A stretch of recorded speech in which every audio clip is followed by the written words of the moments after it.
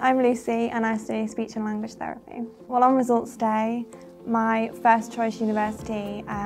hadn't told me whether they would accept me or not. So I wasn't in clearing, so I couldn't apply anywhere else, and nowhere else would kind of listen to me because I didn't have a clearing number. I happened to call Marjon and they listened to me and they interviewed me over the phone there and then and offered me a place, and it was at that point I felt more wanted at Marjon, so I withdrew from my first choice uni. I felt a lot of pressure to kind of have to get my grades and get into university, so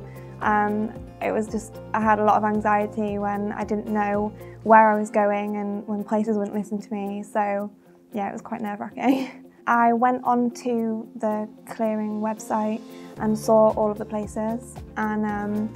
I'd originally never even considered coming here because it was so far from home, but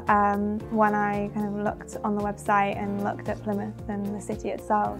I really wanted to kind of just give them a call and see whether they would hear me out. Everything at Marjon, even from just the people at reception, were really helpful in just kind of directing me to the right people, and they were really understanding. And I remember one person over the phone said to me, "Oh, it's really horrible, isn't it, when you don't know what's going on and you don't know kind of, you know, what you're doing," and I just felt like they really understood my situation, and I felt quite relaxed when speaking to them, and kind of all my nerves went, and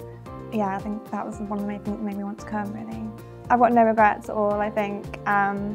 At first I was worried it was so far from home, but I found that once I was here I never really wanted to go home anyway because I felt like I was going to miss out on things. So yeah, I'm really happy that I chose Marjon.